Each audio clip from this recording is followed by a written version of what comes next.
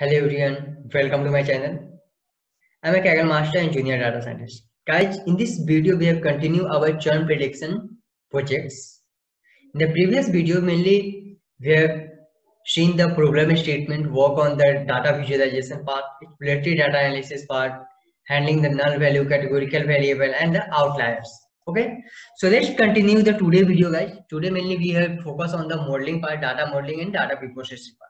So in the previous video, we have mainly focused on the exploratory data analysis. We have seen the different types of visualization and mainly focus on the exploratory data analysis. So let's continue our today video. Today we have focused on the data preprocessing and modeling part. So mainly we have in the modeling part, we have used a logistic regression, random forest and support vector machine, SVM. Okay, and then we have predict our output. So first, we have taken x and y value df.dummies. We have taken the churn column, okay, dot values, and then in the x we have drop only churn column and take all the values, and we have drop only churn column. Okay. Next, we have scaling our data set from the range between the 0 to 1. We have using the from scalar.preprocessing import min-max scalar. Then we have to write features is equal to x dot column dot values. We have used min-max scalar feature range between 0 to 1. Okay. Then we have write scalar dot fit pd dot data frame. We have changed our we have take a transform of the x data set. Okay. Then we have write x column is equal to features. Okay.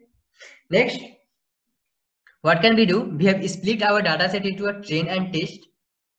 So we have just write from scalar.model selection import train test split, x train x test, y train y test, train test split. Then just write we have taken x and y test size is equal to, we have defined our data set into 70% in the training and 30% in the testing plan. Okay. Then we have write random access is equal to 101. Okay. Then we have import our logistic regression. Then we have defined our logistic regression, and then we have called model.fit function x train and y train. Okay. After that, we have to check the accuracy of our model. So we have write one from scalar import matrix prediction test is equal to model.predict, and when we have taken x test, then we have print our model.accuracy. Our accuracy is the 80%, guys. It is to scale the variable in the logistic regression so that all of them are the within range from 0. First, what can we do? We have preprocessed our dataset range between the 0 to 1. This helped me to improve the accuracy from 79.7 to the 80.7%. Further, you will notice below the importance of the variable is also aligned with what are saying in the lambda forest algorithm and the EDA we have conducted. Okay. Next, this is our accuracy using the logistic regression. Then we have checked our weight of the variable, means which columns are the more important. Okay. So I just write weights is equal to pd dot series model dot coefficient of 0. Okay. Index x and then column dot values. Then we have define our weight dot set values using the ascending is equal to false. Okay. And then we have take only 10 columns and we have plot a bar plot. So see, our total charges columns are the very important. After then contract month column, then intermediate, fiber optic, senior citizen, and so on. Next, we have take a last column. Okay. Then we have plot a weight dot sort function ascending is equal to false, and then we have taken from last to in this column we have take a first 10 column, but in the second line we have taken last 10 column. Okay, -1. Okay. Then see, our tensor column is very important. After that, contract 2 year, then intermediate DSL, and then so on. Okay. So this is our feature importance column, guys. Okay. Then our observation, what we do observe in this particular graph. So we can see that some of the variable have the negative relation to our predicted value. Some of the relationship are the negative relation. Okay.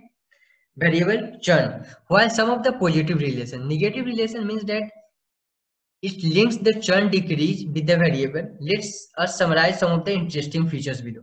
As we say in our EDA, having the 2-month contract reduce chances of churn. 2-month contract along with the tenure have the most negative relation with the churn, as they predicted by the logistic regression. Having DSL internet service also reduce the probability of churn. Lastly, what can logic? Lastly, monthly total charges, monthly contracts, fiber optic internet service, and seniority can lure the higher churn rate. This is interesting because all those fiber optic service are the faster. Customers are likely to churn because of it. I think we need to explore more better, understand why this is happening, and hypothesis on the above could be really helpful. Next, take a random forest. We have used a random forest next. So I just import first of all ensemble, scale and ensemble import random forest classifier. Then we have take the X train, Y train. Then we have split our data set into train test, X test, and then we have take the 80% of the training data set and 20% of the testing data set. Then we have write random state is equal to 101. Then we have check the model of the random forest. Okay, then I write model random forest classifier. In estimator, we have used hyperparameter tuning. In estimator thermogen, oops score true, n job is equal to -1, random state 50, max feature auto, max leaf node 30. Okay, then we have fit our X train and Y train. We have fit our model into a X train and Y train, and then after that we have to predict a X test. Okay, now our accuracy is 80.8, means 80% our accuracy. In the previous when we are using a logistic regression, our accuracy is 80.7, but now it's increased only 1%, 80.7. Let's check our importance of our features. Then I just write model.rf feature importance, pd.series importance, and then we have take a last 10 column. See, our feature importance is contract month is the very important. After that, tenure, then total charges, online security, and so on. What are our observation for the random forest algorithm? Monthly contract, tenure, and total charges are the most important. These three are the most important variable to predict the churn. The results from the random forest are very similar to that of the logistic regression, and in the line what we had expected from the our ED. Okay.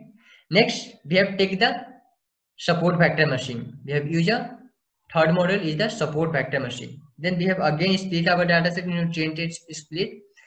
70%, 80% of the data is the training and 20% of the testing. Random is equal to 99. Okay. Then we have import SQL and SVM, import SVC. Then we have define our support vector machine. Okay. Then we have fit our X train into X train and Y train, and then we have predict our model. Okay, and then we have check our accuracy of the Y test and prediction. Then our accuracy is increased. Our accuracy is increasing 2%. Our accuracy is now in using SVM is the 82%. With the SVM, I was aware to increase the accuracy of up to a 2%. However, we need to take a deeper look at the true positive and true negative tests, including the area under the curve for the prediction better. Okay. So these three models, guys, we are using a random forest, logistic regression, and SVM, support vector machine. But when we use a support vector machine, our accuracy vector 82%. Okay. So guys, this was all about in this video. I hope you like this particular video. Please do subscribe the channel if you are not already subscribed. I will see you in the next video. Thank you. Bye bye.